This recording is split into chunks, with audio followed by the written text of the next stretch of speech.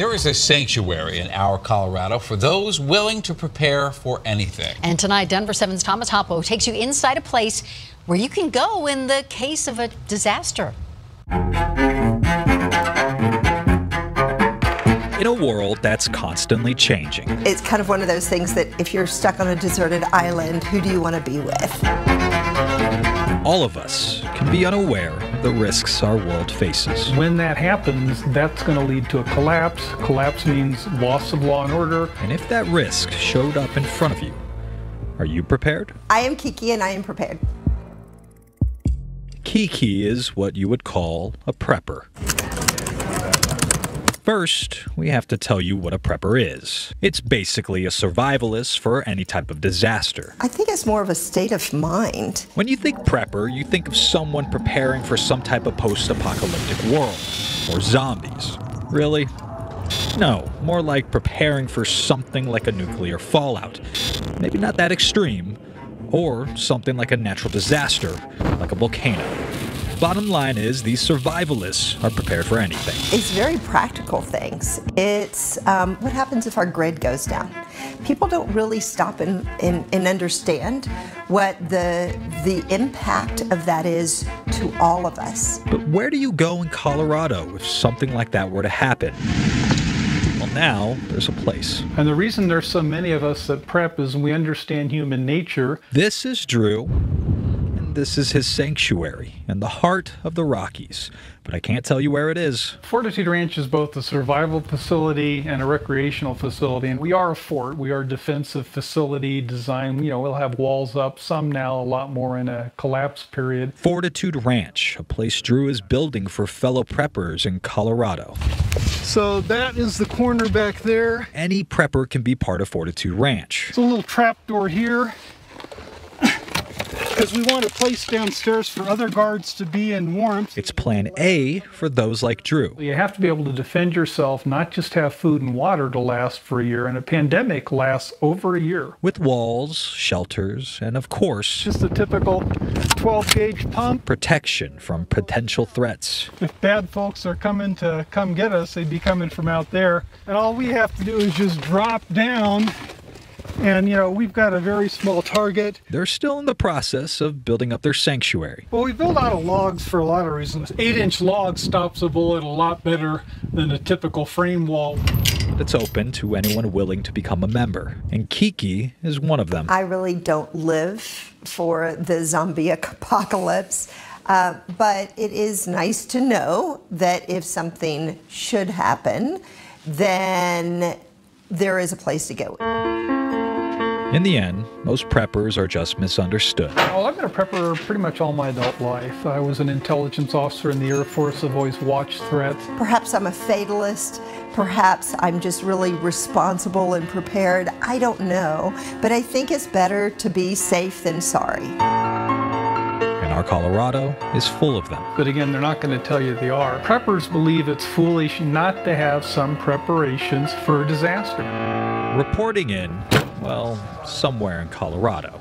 The pandemics, social unrest, rumors of wars, and other disasters that people are worried about were prophesied over 2,000 years ago to happen. We are watching the fulfillment of these prophecies begin to take place right before our very eyes.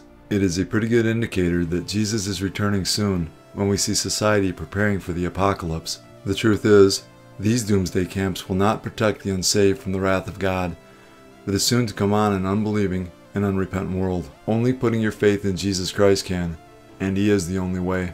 John 14:6. Jesus said to him, I am the way, the truth, and the life. No one comes to the Father except through me. Revelation 6:15-17. And the kings of the earth, the great men, the rich men, the commanders, the mighty men, every slave and every free man, hid themselves in the caves and in the rocks of the mountains, and said to the mountains and rocks, Fall on us and hide us from the face of him who sits on the throne, and from the wrath of the Lamb, for the great day of his wrath is come, and who is able to stand? Putting your trust in a bunker cannot save you from the wrath of God. Only putting your trust in Jesus Christ can save you, and He is the only way. I want to pose a question to you guys. Should Christians be serious preppers? The world tells us there is wisdom in laying up provisions for bad times to come, and there are also examples in Scripture of this. as in God warning Joseph in Pharaoh's dream to store grain before the famine in Egypt, and God advising Noah to build the ark and load provisions into it for the duration of the flood. What else does the Bible say about this? In Matthew 6:19 through 21, Jesus says, "Do not lay up for yourselves treasures on earth, where moth and rust destroy and where thieves break in and steal. But lay up for yourselves treasures in heaven, where neither moth nor rust destroys and where thieves do not break in and steal. For where your treasure is, there your heart will be also." In verses 25 and 31 through 34, Jesus continues, "Therefore I say to you, do not worry about your life, what you will eat or what you will drink, nor about your body, what you will put on. Is not life more than food, and the body more than clothing?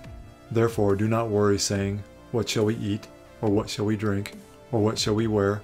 For after all these things the Gentiles seek. For your heavenly Father knows that you need all these things. But seek first the kingdom of God, and his righteousness, and all these things shall be added to you.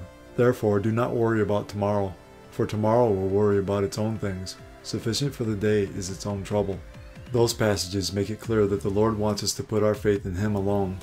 And so, Lord, where do I put my hope? My only hope is in you. Psalm 39:7. Is prepping in keeping with God's instructions for us? Not if you look to Jesus' words in Matthew 6. But if we do choose to prepare, how much is enough? 3 to 6 months stockpile of food, water, and other supplies? How could we ever know how much we would need? The answer is that we can't know, and I believe therein lies the key to the whole issue. If you do prep for the last days, will you share your provisions with others? Jesus said this in Matthew 25:35 through 40. "For I was hungry and you gave me food. I was thirsty and you gave me drink. I was a stranger and you took me in. I was naked and you clothed me. I was sick and you visited me. I was in prison and you came to me." Then the righteous will answer him, saying, "Lord, when did we see you hungry and feed you, or thirsty and give you drink? When did we see you a stranger and take you in, or naked and clothe you? Or when did we see you sick, or in prison, and come to you?" And the king will answer and say to them, "Assuredly I say to you, inasmuch as you did it to one of the least of these my brethren, you did it to me." James 2:15 through 17. "If a brother or sister is naked and destitute of daily food, and one of you says to them, 'Depart in peace, be warmed and filled,' but you do not give them the things which are needed for the body, what does it profit? Thus also faith by itself, if it does not have works, is dead." Again, should Christians be serious preppers? God makes it clear that he wants to be the sole object of our faith and trust. "But seek first the kingdom of God and his righteousness, and all these things shall be added to you." Matthew 6:33. All we have comes from God. Unhealthy prepping is when it becomes more important to us than trusting the Lord to know what's coming and what we will need. The Lord knows what's coming, and he knows what we will need. He will give Christians the things we need when we need them. While prepping can be a great help in certain situations, it is not what saves us or takes care of us. Only the Lord does that, and while we may choose to be preppers, as Christians, we must always keep our focus on him. When prepping, we are putting our trust in ourselves and not in God. Hebrews 12:2. Fixing our eyes on Jesus, the author and perfecter of faith, who for the joy set before him endured the cross, despising the shame, and has sat down at the right hand of the throne of God. Are your eyes fixed on Jesus? He is returning.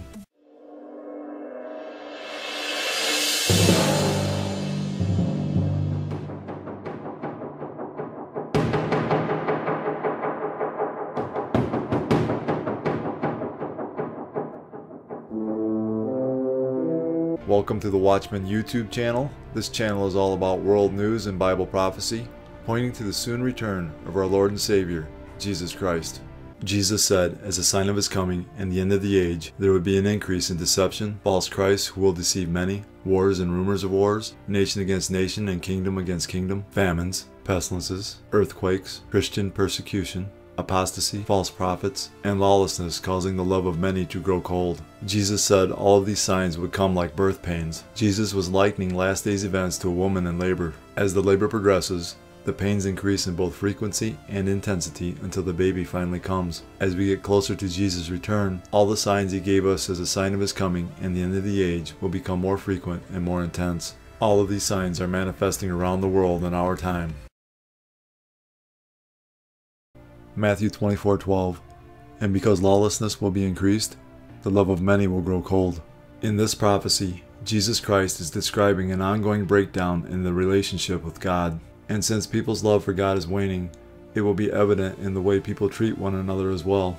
A symptom may be that the love toward other people is decreasing, but the real cause is that the relationship with God is cooling off. This is what we are witnessing in our world today. A family mowed down in front of a convenience store. And investigators say the driver's actions in this deadly crash were deliberate. Good evening. I'm Maurice Dubois. And I'm Christine Johnson. Right now on CBS 2 and streaming on CBSN New York, a Rockland County mother is dead and her husband and 6 children hospitalized. Investigators say it all started over a disagreement that turned deadly. CBS 2's Allie Bauman live in Haverstraw, where the suspect is in court tonight. Allie.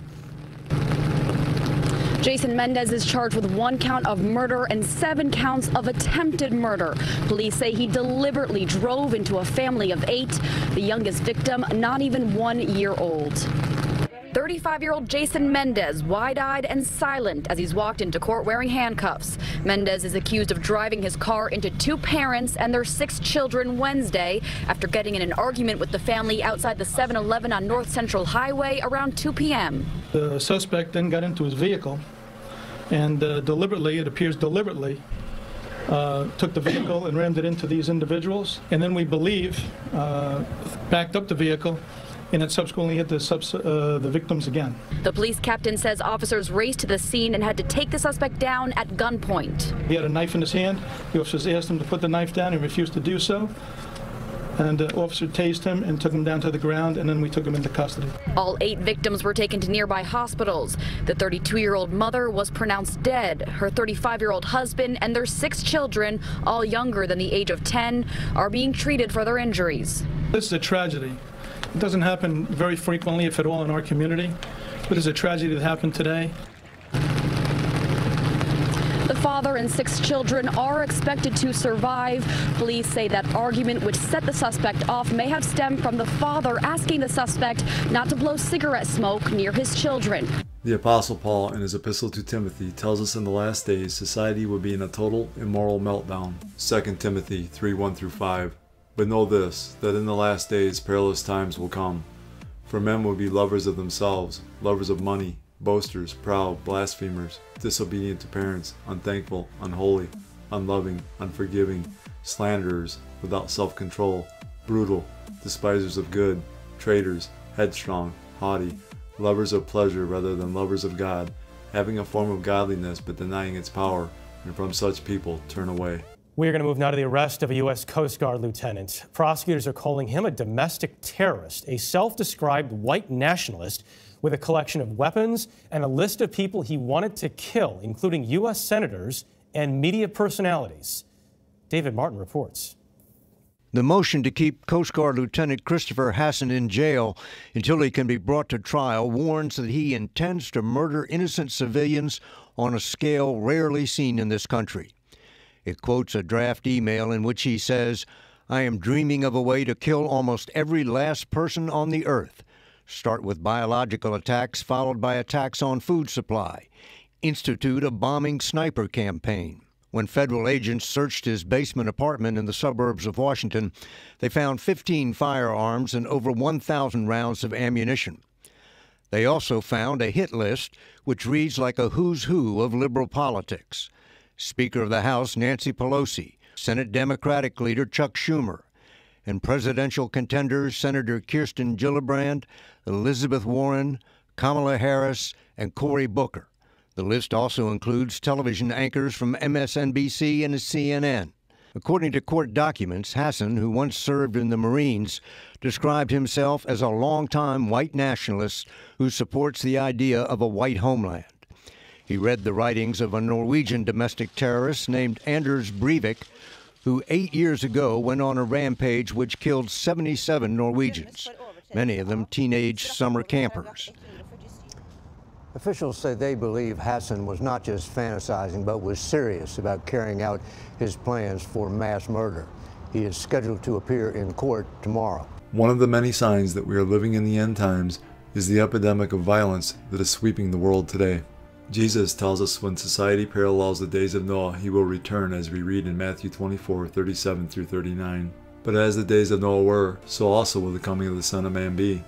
Whereas in the days before the flood, they were eating and drinking, marrying and giving in marriage until the day that Noah entered the ark, and did not know until the flood came and took them all away. So also will the coming of the Son of Man be. So what was going on in Noah's day that parallels our day? To find out the answer, we need to go back to the book of Genesis 6, 5 through 13. Then the Lord saw that the wickedness of man was great in the earth, and that every intent of the thoughts of his heart was only evil continually. And the Lord was sorry that he had made man on the earth, and he was grieved in his heart. So the Lord said, I will destroy man whom I have created from the face of the earth, both man and beast, creeping thing and birds of the air, for I am sorry that I have made them. But Noah found grace in the eyes of the Lord. This is the genealogy of Noah. Noah was a just man, perfect in his generations. Noah walked with God, and Noah begot 3 sons, Shem, Ham, and Japheth.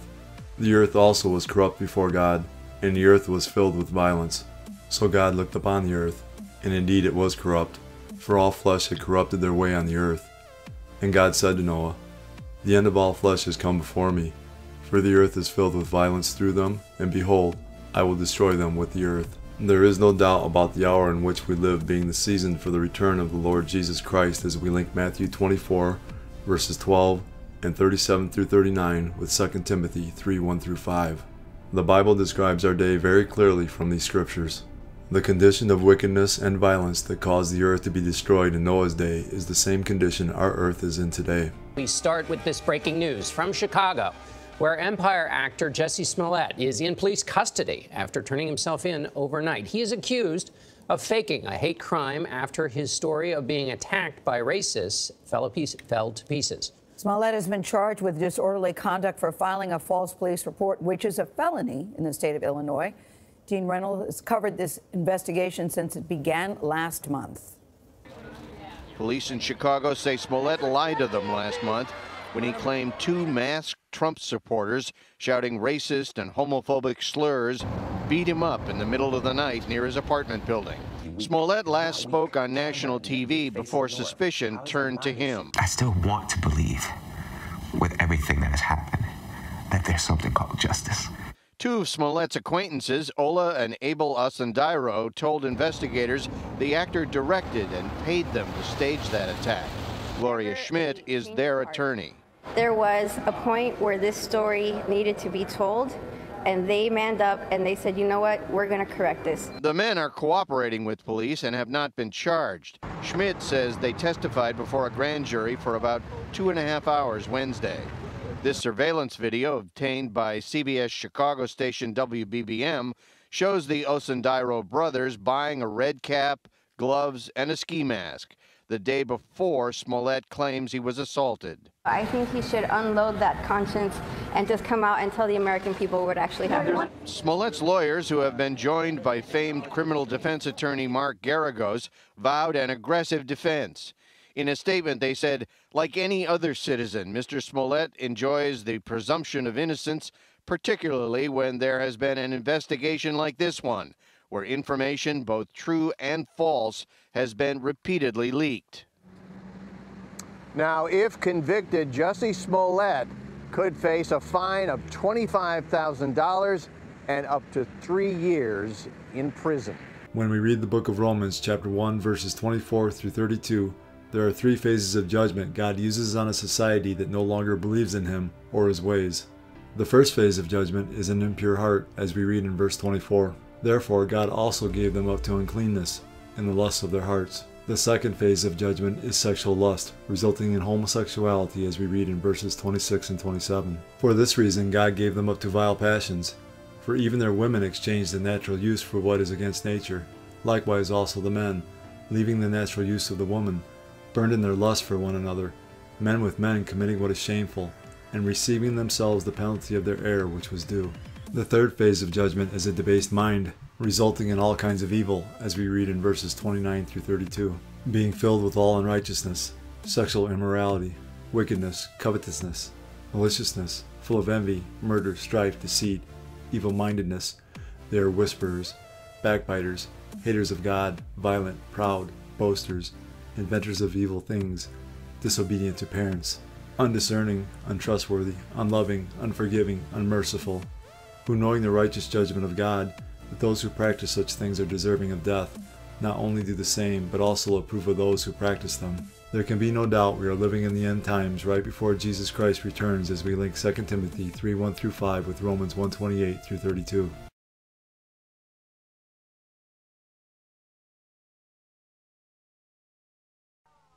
In 1979, the world was introduced to the menacing glare of the Ayatollah Khomeini. His Iranian revolution ousted the Shah of Iran, a U.S. ally, and put its mark on American history with a hostage crisis that lasted more than a year. Its leaders began to purge the country of Western influence and set Iran on a path of expansion and Islamist terror. During the revolution, the U.S. was dubbed the Great Satan by the ruling mullahs. Still, most of their hatred was reserved for the country they called the Little Satan, Israel. For 4 decades, they have vowed to wipe it off the map. The show of force continued this month as Iran paraded its missiles in Tehran. I think a clash is inevitable. Middle East expert Michael Widlansky says according to Israeli military sources, Iran has armed Hezbollah in Lebanon with enough missiles to bombard all of Israel for weeks. Lebanon itself is so well armed with Hezbollah missiles and rockets that Israel could face every day not 10 rockets, not 100 rockets, but 2,500 rocket attacks every day over a period of 3 weeks. And that doesn't take into account Iran's nuclear program. In last year's UN address, Israeli Prime Minister Benjamin Netanyahu exposed a secret nuclear site with 300 tons of nuclear material. Now, I also have a message today for the tyrants of Tehran. Israel knows what you're doing, and Israel knows where you're doing it. Israel will never let a regime that calls for our destruction to develop nuclear weapons. Not now, not in 10 years, not ever. While Widlansky warns Israel can take care of itself, he worries if the mullahs aren't stopped, their grand design could swallow up the region. The Iranians want Shia Islam to be the face of Islam. That means they want to go after Saudi Arabia, Iraq, Kuwait. They want to go after all their neighbors and project their force all the way to the Mediterranean and to the Atlantic. They want to go through Lebanon and then through North Africa. They want to go through Yemen. They have a real expansionist process, which is similar to what the communists and the Nazis had. This is not just a religious calling. This is very serious power politics strategy playing. Iraqi forces fire mortars at ISIL targets across the Syrian border. The village of Barghuz, the last ISIL-controlled territory in Syria, isn't far from here. The mainly Kurdish, US-backed Syrian Democratic Forces, or SDF, estimate there are around 300 ISIL fighters still inside. The Iraqi military and pro-Iran armed groups are determined to stop them escaping across into Iraq. They've set up cameras around 10 kilometers inside Syrian territory to monitor ISIL fighters as the SDF offensive goes on.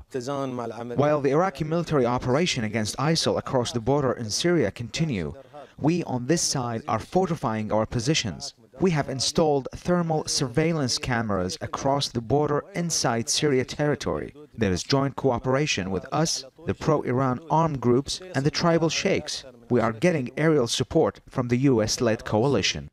US intelligence says ISIL evolved from the last remnants of Al-Qaeda in Iraq, and by 2015 it controlled around 90,000 kilometers of territory across Syria and Iraq.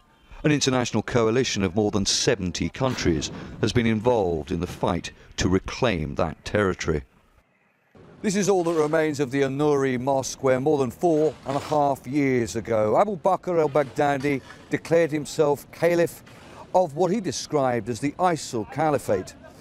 Now, as fighting continues on the Syrian side of the border against the last pockets of ISIL fighters there are fears of ISIL sleeper cells among Iraqis living close by. These are Iraqi military checkpoints around the town of Heat in western Anbar province. ISIL was defeated here in 2015, but sleeper cells have kidnapped and murdered a number of people in recent weeks. Saeed Omar and his wife Sanaa sit with their grandchildren at their home. They both suffered under the brutality of ISIL's rule and are terrified by the thought the group could ever one day return. The more SDF in Syria have pushed ISIL toward the Iraq border, the more difficult it has become for Iraqis to work in the countryside nearby. There are ISIL cells in the desert around here. It's terrible that they kidnap innocent people. The government and the army need to thoroughly search this area because ISIL are still hiding here. The people here have suffered so much under ISIL already. The head of Iraq's intelligence says ISIL fighters are regrouping and recruiting mainly in the rural areas of north and western Iraq they once controlled. US military intelligence believes the territorial battle against ISIL across Syria and Iraq has been won. But the fight against small groups of fighters and sympathizers across this vast region will go on. The measles outbreak in the Philippines, which began early this month, appears to be far from over. More than 130 have died as of February 13th, according to the health department, and the number of those who've had measles has reached 8,000. Now, Health Secretary Francisco Duque says he sees no end to the outbreak until about 95% of 2 million targeted individuals are vaccinated. That was the percentage covered by measles vaccines before there was a vaccination scare in the Philippines due to fears the dengue vaccine Demvaxia was causing deaths. Now, in 2017, Demvaxia's manufacturer came out with a warning saying those who've never had dengue could be hospitalized if they get dengue fever after they've been vaccinated with Demvaxia. So that, plus the fact that the issue was politicized, caused widespread fears and an anti-vax movement.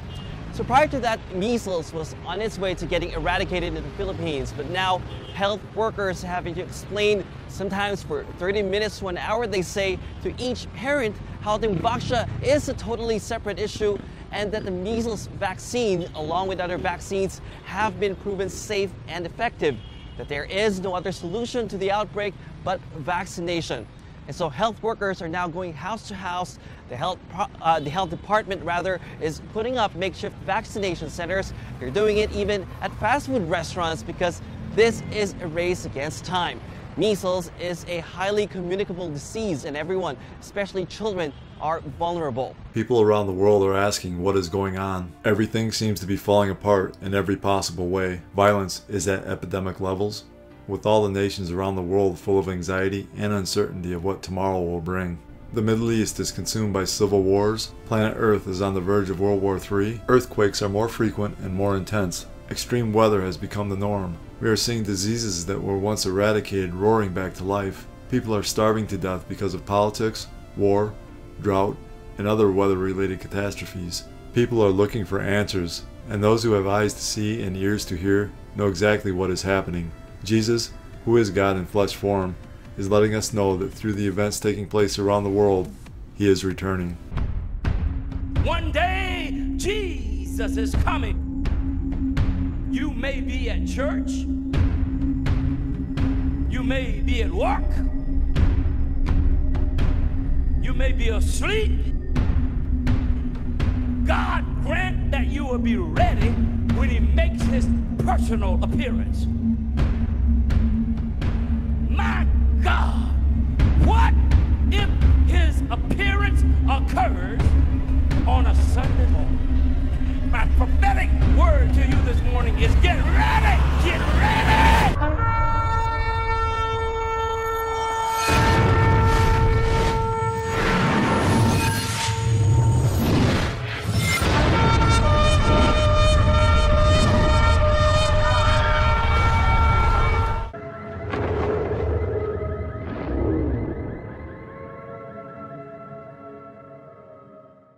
The signs of Jesus' soon return are so strong now, and the evidence is so clear that any person willing to accept the truth can see that the end of the world as we know it is near. For God so loved the world that He gave His only begotten Son, that whoever believes in Him should not perish but have everlasting life. For all have sinned and fall short of the glory of God. But God demonstrates His own love toward us, and that while we were still sinners, Christ died for us. For the wages of sin is death, but the gift of God is eternal life in Christ Jesus our Lord. that if you confess with your mouth the Lord Jesus and believe in your heart that God has raised him from the dead, you will be saved. Time is short. Accept Jesus today.